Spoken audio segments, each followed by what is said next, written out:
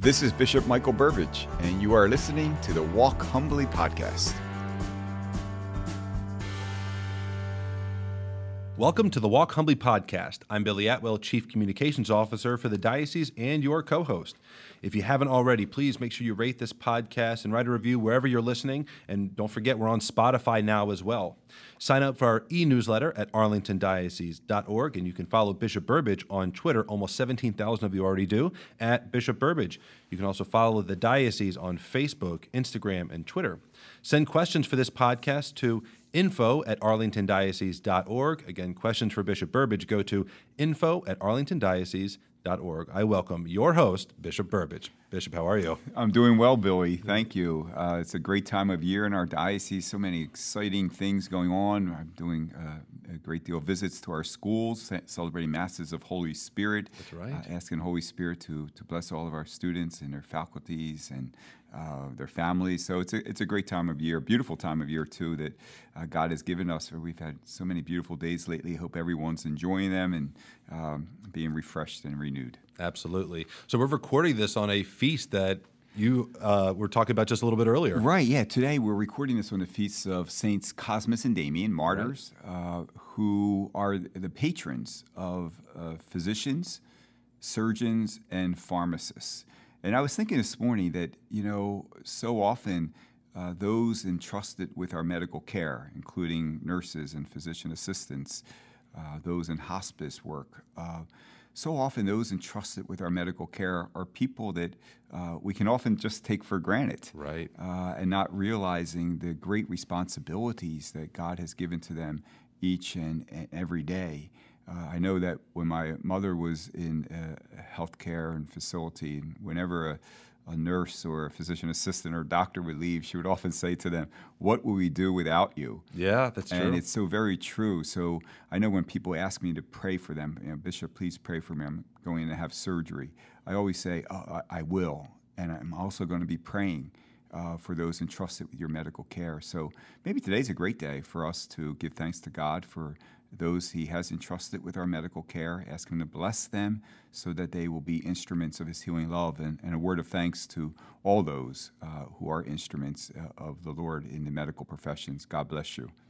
Very good. Before we get into the main topics, I want to ask, this coming Sunday is World Day for Migrants and Refugees, and you issued a statement, and in the statement you said, our Catholic faith challenges us to respond to the plight of our brothers and sisters by welcoming them in our midst, by welcoming, training, equipping, and integrating into our community refugees and migrants. We manifest our common human dignity and our need to be one as children of a loving God. It's very powerful. As we approach this day, what do you want people to be thinking about and praying about? It's a big issue. What would you want them to focus on? Right. And just even the quote you just read is just as consistent with who we are as Catholics.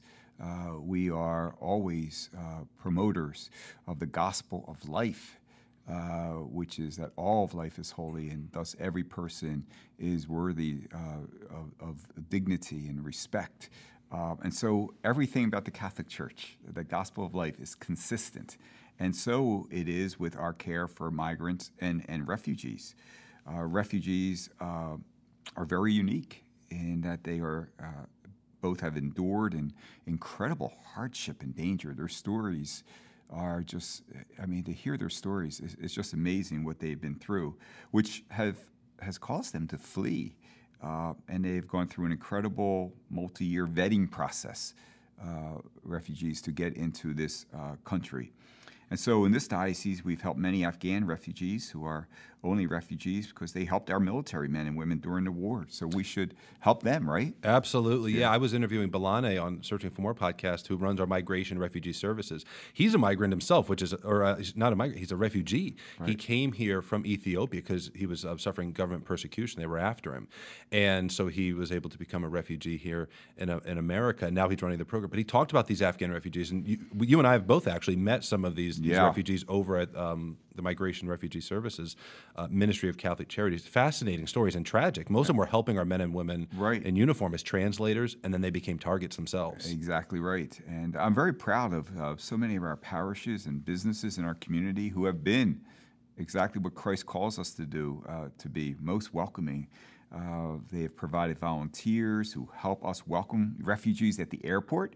That's right. Provide backpacks for kids, children attending school, diapers for their children, offer to teach English or provide material support. So this welcoming, thank the good Lord, is going on in our diocese and in our communities. And I do encourage our parishes and parishioners to reach out to Catholic Charities, newcomer services, to see how they can help to welcome the stranger in our midst, the refugee. So, as we always say, CatholicCharities.ccda.net.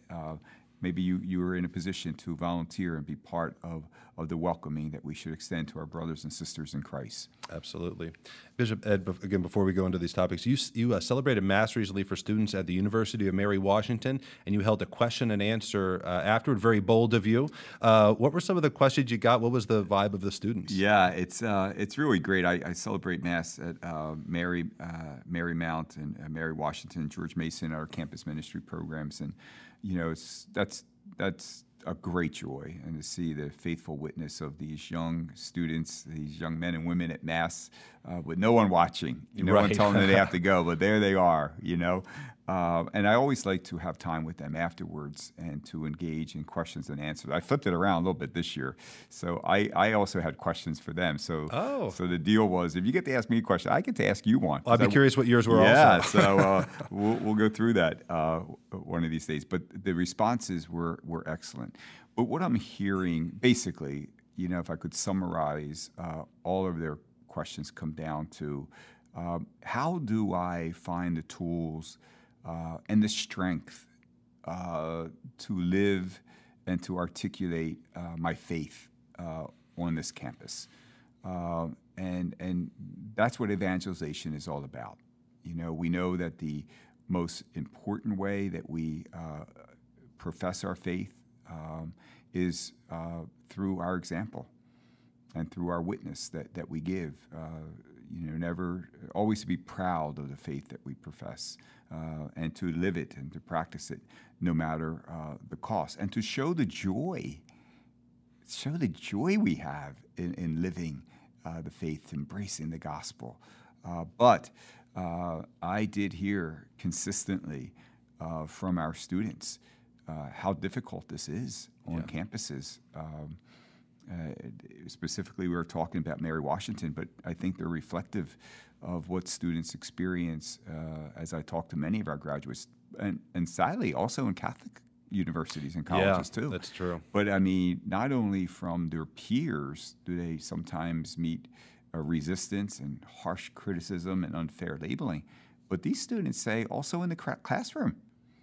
Also in the classroom with professors. Wow. Forcing them to, answer questions by really denying what they believe. And a number of the students said they rather have a failing grade in a paper or in a test rather than just giving back to the professor what he or she wants to hear. Yeah. Is that an incredible example and witness from our young people? It is. It takes a lot of courage to do that. Yeah. And so we are blessed with wonderful campus ministers at these universities, great priests who are daily accompanying our students. And I tell you, they're strong, but they have to be.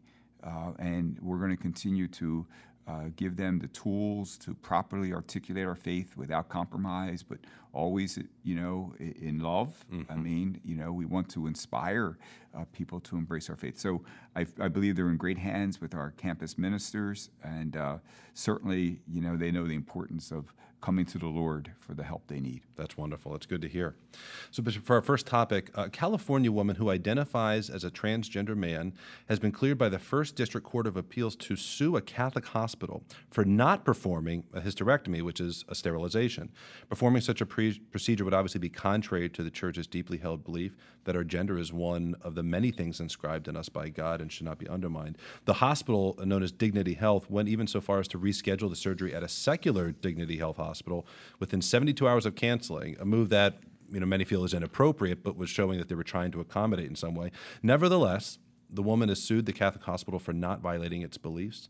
St. Joseph Health, a health system in California, is facing a similar lawsuit right now. And we're seeing other similar types of cases around the country. These are two examples of it. Bishop, this seems like another instance of Christians really being bullied into deciding between facing an enormous lawsuit or the religious faith. What's your response when you see these kinds of stories? No, I think it is. Yeah. I think it is. And this obviously goes far beyond a medical inconvenience, whether the hospital has the right to deny an elective procedure, right? Right. So this gets down to the core issue of whether or not Catholics are allowed to practice their faith in society. I mean, that's the core issue. That's a good point. And this is, sadly, Billy, this is not the last fight of this nature we will face. I've talked to brother bishops around the country. They are fighting it, and the direction we're heading is this is where we're going. I mean, this is very, very concerning. Catholic medical systems have been treated like, I believe, second-class institutions whenever they stand by their convictions. And these are institutions dedicated to God's healing love. You know? Yeah, it's the way I see it is I think from the outside might look at it and say, in spite of being Catholic, they've got this hospital. Right. It's because they're Catholic that they have a hospital like that. It's out of that faith that generates the generosity to want to help the poor and to serve the sick. Well, no, that's true. And there is some good news, though. I was recently informed that our society believes in the right of religious institutions to stand by their convictions. USCCB, the Bishops' Conference, recently founded a third-party poll, so not an internal one, about this. And they found that 83% of people support not forcing healthcare providers to violate their conscience. That's a large, 83% is not small. That's good news. Yeah, that is good. It's a pretty basic core issue. Right. And it's regrettable to me that while Catholic health systems fight to maintain their identity, on the other hand, some politicians fight to ensure that abortion clinics, are not held to the standards, that they have lower health standards, and not, don't have the same expectation at other medical facilities. So there's just such a contradiction. Absolutely. So what do we need to do? Those 83% and more have to raise our voices when we see these things happen, share this kind of story on social media, highlight and expose the harassment of Catholic institutions whenever you see it. So this is going to be an ongoing battle, but it's one, together that we can allow our voices and our positions to stand. And for those listening, for those who would like to better understand the political issues at risk here, as well as to help participate in the fight back to maintain our identity and our religious freedom, go to vacatholic.org. You can sign up for the e-newsletter there and get alerts about these kinds of things when they happen in Virginia. There's also an event. You can RSVP for an event, Virginia in Jeopardy. It's being held at St. Elizabeth Ann Seton Catholic Church, which is in Lake Ridge, right here in our diocese, so you don't have to go too far. It's on September 28th. It starts at 9:45 a.m. with a 9 a.m. Mass beforehand if you can make it. Again, that's on September 28th. Go to vacatholic.org. Come learn how you can defend religious freedom. Bishop, a really tragic and grisly story, actually, out of South Bend, Indiana, but it's made huge headlines. 2,200 aborted babies were found in the basement of the home of a now deceased abortionist, Ulrich Klopfer. This news has been met with outrage and demands, obviously, for authorities to investigate and find out what happened here, because there are state laws that were violated, but somehow he was able to do this. But it's clear that more needs to be done to care for the bodies of these deceased children. We've seen a lot of rallies in Indiana and really around the country even about this. It's a horrifying revelation. It is horrifying, Billy. It's so sad and so unsettling, to say the least. But we should not be surprised that someone who's willing to kill thousands upon thousands of babies would also be careless in how he handled the babies. That's true. That's true. Tragically, that's just one follows the other. Right. As Catholics, we believe that bodies, should be buried, or the remains should be buried. This is an ancient rite that we practice to recognize the dignity of the person who died, as well as the dignity of their body. We believe that we will be raised up gloriously when Christ returns, as St. Paul writes. One of the women who spoke at the press conference related to the abortionist who had the bodies of babies in his basement was a woman who had an abortion by him at the age of 13. Wow. She, like so many women who have abortions, often, regret that decision and spend their lifetime healing. And the Catholic Church is always there, especially through Project Rachel, to help women. That's true. In that healing process. We stand with them to help them in that healing process because we know that God's mercy and love are greater than any sin. She testified that her baby may be one of the babies found in the basement. Imagine that. I can't imagine. As a parent, I cannot imagine. So the already pain regretting that horrific through. decision, and now just complicated. Yeah. So this is a reminder, Billy, of the gruesome tragedy of abortion. Not only what it does to babies, but also what it does to their mothers and fathers. I ask everyone to pray for children killed at the hands of an abortionist. Please also pray for their mothers, their fathers, that they will seek Christ, his mercy, and his consolation. Absolutely. Very, very good. Turning to a much more positive story, Bishop, some great news. Our own Holy Martyrs of Vietnam Catholic Church is celebrating 40 years as a parish. You recently attended the anniversary Mass and festivities. What was that like? Well, it was a joyful celebration. Of course, I told the people that, the greatest privilege is being with them around the altar to celebrate God's love in word and sacrament. But I did also admit there are two other reasons I love coming to their parish. Is number one, the beautiful music, and the other one is the food. I was going to say the food's got to be in there somewhere. It's really good. It's really good. So what a celebration of faithfulness. We are so blessed with distinct communities, multicultural communities within our diocese, each bringing gifts in very unique ways.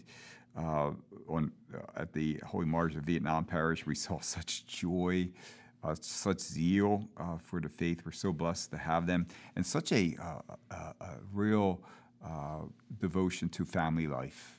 I mean, it's true. Yeah, it was the whole families were together. So it's the number of them parishioners who fled Vietnam and established a home here again. Some of their stories are incredible. Yeah, that's true. But they've enriched me and they've inspired me. And I want to thank our new pastor who I installed that evening, too. We also had the installation. It was a packed evening. Yeah, of a new pastor, Father Joseph, for being such a good shepherd. That's wonderful. Yeah, when I've gone to the multicultural Mass, it's wonderful to see all these cultures represented. The Vietnamese community is always there in force, and they bring the food and the traditional dress and those kinds of things. Yes. But they show up at every major diocesan absolutely. event. They really are great about being part of the overall community, but representing their own traditions well. Right, absolutely. So, Bishop, we've got a couple questions from the younger parishioners of our diocese. So one was Antony. He's from Holy Family. He's a teen that went to Workcamp.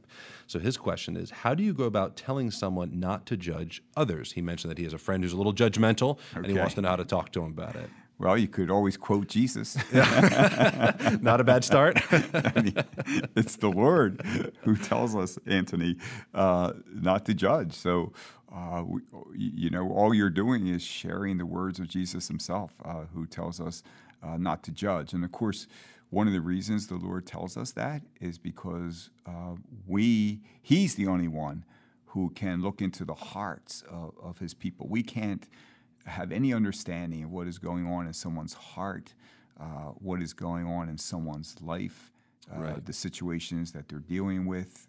We can only see the externals, and it's not right for us to judge only by the externals. And so the Lord said, stop wasting time and energy doing that. Instead, look within, and we'll all find enough work to do there. Right. What has to change in our lives. And if we devote our time and energy to that, we won't even have time to judge others. Yeah. And for young people, a lot of times, especially in popular culture, when they say, don't judge, that means don't tell me what I'm doing is wrong. Right, yeah. Which is different. There are Right. moral absolutes. The circumstances of the person's life doesn't change the morality of what they're doing. Right, But yeah. it does change maybe how you approach them. Right. First in love, Right. not in, condemnation necessarily. Right. Yeah, that's a good point that you're making. Certainly, we can discern, what is right and what is wrong, what is good and holy and what is not. Behavior, conduct. There are some things we accept. There are some things we reject. But we don't judge the person. We judge. Yeah, the heart of we the can person, react and respond to the decision and those things too. Yeah. But entrust the person to the care and mercy and love of God. Absolutely. Wonderful. All right, so the next is Harrison. He's 11 years old right here at St. Thomas More Cathedral. And he says, can you see in heaven? That's a great question. This is getting back to like probably early seminary days for you, the basics of theology. Yeah, that's a great question. But can you see in heaven? All right, Harrison, we should just go back to the Apostles' Creed, I guess. I believe in the resurrection of the body.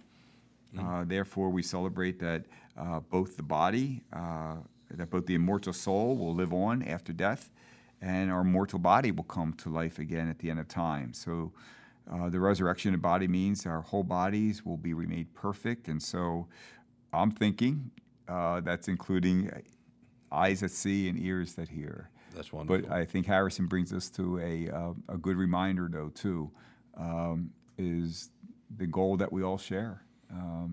This life here on earth is just a journey. And we all are heading to the same ultimate goal and destination. That's life with God forever in heaven. So every day we should be prepared to meet the Lord and help others, along that path. And for the adults listening, we want your questions, but we want your kids' questions too. We would love to hear from more kids like Harrison. Even these simple questions can be very illuminating for people and remind them of a larger truth about who we are as Catholics. So feel free to send those in. Again, that's info@arlingtondiocese.org if you want to share a question from yourself or from your child. Bishop, any final thoughts, or and if you would also send us off with your final blessing. Right. No, just a thank you for all the people who are listening to our podcast. It's always a great privilege to be able to communicate with you. October we will be celebrating Respect Life Month. So it's a wonderful opportunity to give thanks to God and never take for granted the very gift of life itself, to remember that Christ is alive, He's within you. You are a temple of the Holy Spirit, and so is everyone else you meet and see. And so we treat each other with that respect and dignity. And October is going to be a great month. We have our Respect Life Month, our wedding anniversary Mass celebration for those celebrating 25th and 50th, our homeschool Mass coming up. So I hope our listeners are, on our social media and our diocesan website to know these great events that will be occurring in October. I do ask God to bless all of our listeners and their loved ones and families so that we will have the grace each and every day to walk humbly with our God. Thank you for listening to the Walk Humbly Podcast. Make sure you check out more episodes on iTunes, Google Play, Stitcher, and Spotify. You can follow me on Twitter at Bishop Burbidge, where I offer gospel reflections each morning and share photos and updates of what is going on in the Diocese of Arlington. Stay up to date with news, event information, and inspirational content by subscribing to our e-newsletter at arlingtondiocese.org.